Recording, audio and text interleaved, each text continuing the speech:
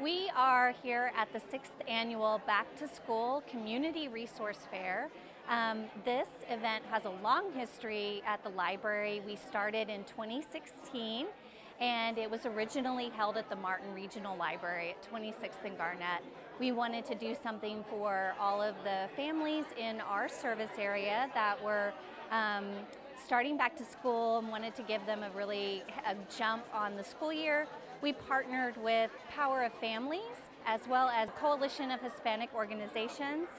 COHO has continued to be a really wonderful partner to us. We quickly outgrew Martin Regional as a facility and have been able to have it at Tulsa Tech since 2018. We skipped 2020, but we're here and we're able to offer so many things. We've got haircuts, vaccinations, dental screenings. The big thing is school supplies.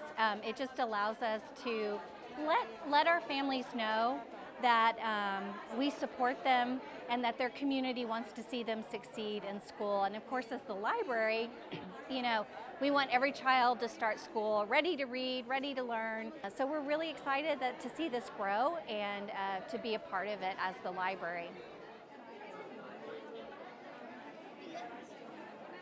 My name is Mary Carmen Mitchell.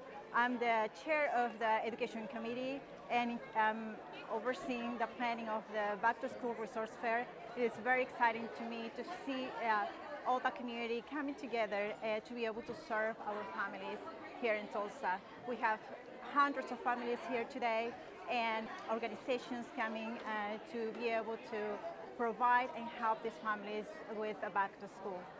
They have donated school supplies, they have donated their time to be able to make sure that this event is a success. We have about 40 organizations that have come today to share information and resources, not only in English but also in Spanish, and they're ready to serve our community. We have hundreds of volunteers that have been willing to step up and help us, not just filling out the backpacks, but today they're inside the building, interacting with families, engaging with families, and outside guiding them and providing assistance to make sure that this event is a success.